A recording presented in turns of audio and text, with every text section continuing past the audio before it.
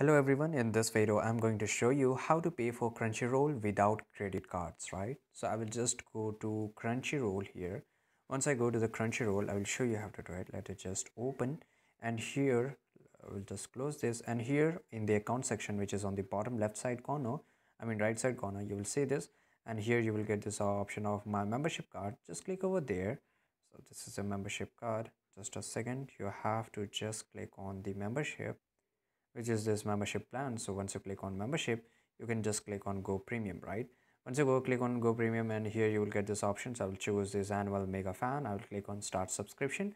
As soon as you click on the start subscription, you will get this option of here in the bottom you will get this option whether you want to use a debit card or credit card. If you don't want to use a credit card, just ignore that. You can just click on debit card, and here you can just enter your name and everything.